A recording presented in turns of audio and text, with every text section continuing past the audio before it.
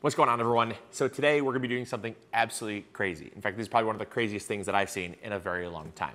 Full disclosure, I actually did already open this, and so I know what it is, but this was sent from a viewer of the show, and I cannot believe what they sent. Now, I don't know who sent this, so if you sent this, thank you. This is crazy. And when I opened this, I kind of had to take a second glance at it because I didn't really fully understand what I was looking at until I read what was in this box. It was pretty awesome. It was also very clear why they sent it. So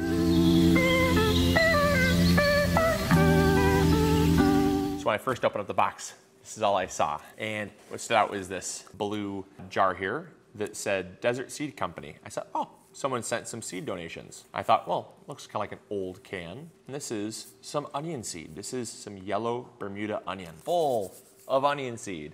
Now, I don't even know how old these are. These are probably, I would guess, probably mid-70s, if I had to guess. And so I don't think these onions are going to sprout, but still very, very, very cool. But then I saw these, and these are Valiant tomato seeds from Sunblessed Seed, Desert Seed Company. And I got so excited when I saw these because this reminded me of the Giant Crimson Saga. But what makes these especially cool is that these are hermetically sealed. I don't know if you can see that, but that says hermetically sealed, and that means that they are vacuum packed. And so I don't know how long, they're a little rusted up. I don't know how long these have been in here. I mean, I guess I probably would estimate early to mid 70s, I would think, just based on like the can design and stuff, but you guys can let me know. I have no idea how old these are, but they are old and they are original. There's no doubting that one bit, and there's tons of seed inside, tons of seed, which is super crazy. So if you know me, and obviously you've been watching this channel for any length of time, you know that I've got to sprout these. That's my knee-jerk reaction. When I see old seeds, I immediately want to sprout them. And so that's what we're gonna do. We're gonna see if we can sprout these. Now, without obviously knowing exactly how old these are, I know that it's gonna be a challenge. It will not be nearly as hard though if they've been stored cool, dark, and dry, which I would imagine dry. I mean, hermetically sealed. I don't know if the rust has destroyed the seal or not. I'm not sure. We'll know when we open it up. But we're opening up a time capsule, and this will not be nearly as crazy as the Giant Crimson Tomato. Now, if you don't know what the Giant Crimson Tomato is, that was an incredible saga that we did probably, I think, about 7 years ago now, where we opened up 87-year-old packets of tomato seed that were stored in a sealed glass case. It was a shadow box that was sold at an antique store, and we bought it, and we were able to sprout those seeds. Out of about 500 seeds that we tried to sprout, only 2 actually sprouted and 1 ended up surviving. And that tomato ended up being extinct, believe it or not. It was so crazy, and now we actually have brought that tomato back from extinction. You can see the whole saga, and I've learned a lot since those videos. Now, I don't think it's gonna be quite as difficult to sprout these, but by my estimation, I think these are from 1978. I don't know exactly, but there is a thing here that says test. And the test date seems to be 7 of 78, if that is what I'm actually reading. And so 78, still very old. That puts us at like roughly around like 50-ish years old. So 50 years old is really incredible. And so, you know, I'm really excited about this nevertheless, and I'm really excited to see if we can get these to sprout. Now, I will say the Valiant tomato is not extinct. So there's not a high stakes, high pressure environment here. It's just gonna be very fun to see if we can get these to sprout. But the other thing that I think would be really cool to note is that despite the fact these are not extinct, you can find them, there's other seed sellers that do sell the Valiant tomato. They're not selling the Valiant tomato with genes that are almost 50 years old. And that's what I think is always really cool about sprouting old seed, is that over time, you actually have what scientists will call genetic drift. And if I can get kind of nerdy here for a second, genetic drift is basically a slow adaptation to a changing environment. And so whether that's the soil has changed, the climate has changed, pests have gotten stronger or whatever, over time the plant has become adapted to those things. And if you were to take a Valiant tomato 50 years ago and compare it to a Valiant tomato of today, I think there'd be such a great difference that I don't think you could call it a true Valiant tomato. And I know that's crazy, and I guess To a lot of tomato growing purists, you'd say, well, it's still the same tomato. But over time, genetic drift has happened. Over 50 years, genetic drift can happen in as little as 10 years, believe it or not. And so what we really want to make sure is that if we get these to sprout, that we actually can then compare. So what I'm going to do is I'm also going to get online. I'm going to buy myself some Valiant tomato seeds, and then we're going to sprout these, assuming we can get them to sprout. We're going to compare the two. And I'm really excited to compare because this is going to give us the first real test to see how much genetics have changed over the years, over 50 years. And it's going to be very exciting. So coming in close, let's open this time capsule up. I'm really excited to see what's in here. All right, so check it out. This is where it says hermetically sealed. It is preconditioned to a specific moisture content and packed under a atmospheric condition to retain high viability. That is awesome. That's so cool. So that's obviously kind of what you'd assume it would look like. Just a basic, it seems like it's kind of just a basic slicing tomato. From what I would see, it's got a good gel content, decent seeds. It probably has medium thick skin. It's probably comparable to most of your Heinz 55, your very basic tomatoes. Now, obviously it's on the way out. I could not find a whole ton online talking about the Valiant tomato. Only a few sellers actually had seeds for them. It's definitely being bred out of existence, but it's certainly something I don't want to happen. So we're gonna be hopefully saving this for future generations. So let's crack this open here. This is really exciting. You only get one shot to do this. So, goodness. The hermetic seal has been broken. This is, wow. It's really clean on the inside. If you look at that white, it seems really, really nice. Okay, all right. I'm gonna dump them out here in this tray here. Now, I wiped these trays down. They're all clean, so there's nothing in here other than just the tray. And it's really important if you're sprouting old seed that you keep things as clean and as sterile as possible. It's super important you do that. What we did is we wiped these down with some isopropyl alcohol to make sure that they're sterilized. Any mold or mildew spores are gonna be killed, and then once it's dried, they're gonna be good to go. So there's a ton of seed in here. I'm not gonna dump actually all these seed out. There's an ounce of seed. Well, okay, you know what, sure, why not? There's an ounce of seed in here. It's a lot of seed. It's so much seed. So I'm not gonna sprout all these seeds, obviously. It's a ton of seed. There you go. So yeah, there's that kind of the rusty bottom there. It's hard to tell if that's just surface rust or what, but the inside of the can looks pretty clean. So I'm really excited about this. This is very, very awesome. And that is a ton of seed. So what we're gonna do is we're gonna use some nice purified water here. It's really important to use some purified water because that way there is very little, if any, contaminants in that water to cause things like mold and mildew and stuff. So we're gonna use the paper towel method to sprout these, but we're using it kind of with a hybrid paper towel method. Typically what you do is you'd put the paper towel inside of a Ziploc bag. I don't like that because there's a lot of contact with the seeds and the top of the Ziploc baggie. I really like this method. It's also known as the Petri dish method because what it does is it keeps that humidity in there, which helps with seed germination, helps keep that moisture content high, which is very important for seed germination, but it doesn't create that condensation, which always is touching. And if it's always touching, these seeds are going to be weak. The viability will be very, very low. And so assuming these were kept cool, dark, and dry, it seems like it was pretty surface level rust. I think they were kept fairly dry. I'm assuming that they were hermetically sealed. So I think by all accounts, this has a really high chance of working, but we want to make sure that if there is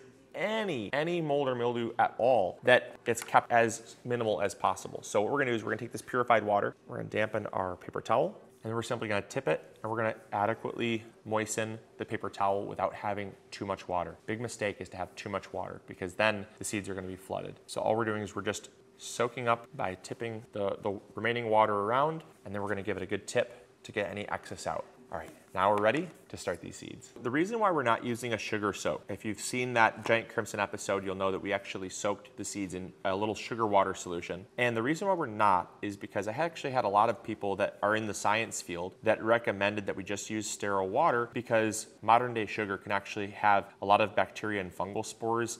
And because we don't have very high-tech sugar, the sugar they would use in a lab setting would be way more purified and sterile than like just white cane sugar that we have. And so they really advised against it and said that you'd be probably better off and probably would have gotten the same results, if not maybe even better results, with just using regular water, regular purified water. So we scratched the sugar. And again, that's just things that you learn through time. And so what I'm doing is I'm spacing these seeds out, not using my fingers because your fingers have a ton of oils and there's bacteria and fungus, mold spores and stuff that your fingers pick up, and I want minimal contact with that. So I'm just spacing these seeds out here. We are gonna put, I would hope, probably around maybe, I'm gonna try to go for around 100 seeds. One final thing I learned with the Giant Crimson Saga is space between your seeds is so important. In fact, it's vital because inevitably, since germination is very, very low, the viability will be incredibly low. No matter what you're sprouting, anything over about 10 years old, the viability begins dropping off pretty dramatically, but it never truly goes to true zero. That's what I found out as well, is that it never goes to true zero. You know, it starts out at maybe 99%, but then from, well, in our case here, when it was tested, it was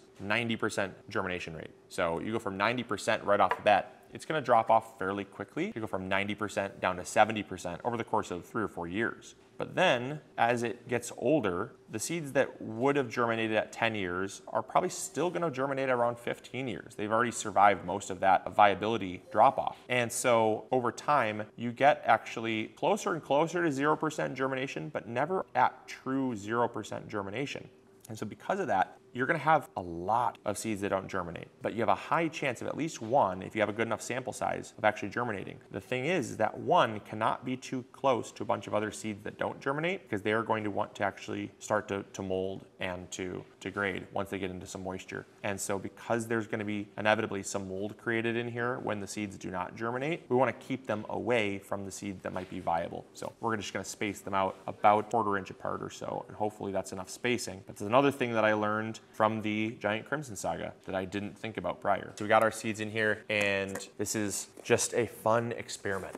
It's not high stakes, so regardless of what happens, it's gonna be a fun learning experience for us. All we're gonna do is we are going to simply cover these up. We're gonna put them in a nice warm location. We're gonna put them on a heat mat, nice consistent warmth, and because they're damp and because they've got a nice lid on top, the moisture should stay in there near the seeds, and so I'm hoping that we're gonna have some sprouts. What I need from you is a comment down below as to if you think they're gonna sprout and how many. Take a guess. I would love just to have this be a fun thing that we follow up on, and so I am really excited about this. Old seeds is something that just, like I said, gets me excited because we as a community always see heirloom seeds as kind of the gold standard of biodiversity.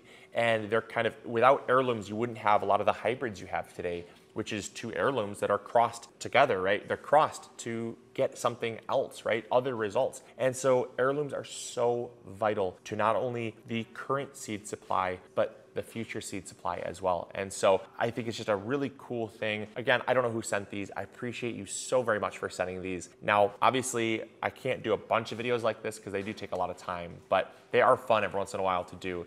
And so what I always encourage you to do is to do them on your own. You know, when you find old seeds like this, try to germinate them on your own using these techniques that I showed you. It is very simple. Big thing, as I said, is sterility. Make sure that everything is sterile and as fast as possible so they're not left open to the air. And yeah, I'm really excited about this. You guys, really super exciting update. Come on in and check this out. This is crazy, you guys, absolutely crazy. So this is from seeds from 1978, and we have got sprouts. We've got sprouts. This is so crazy. We've got 1, 2, 3, 4. There's so many sprouts in here. It's absolutely crazy. Like there's so many that are just starting to germinate.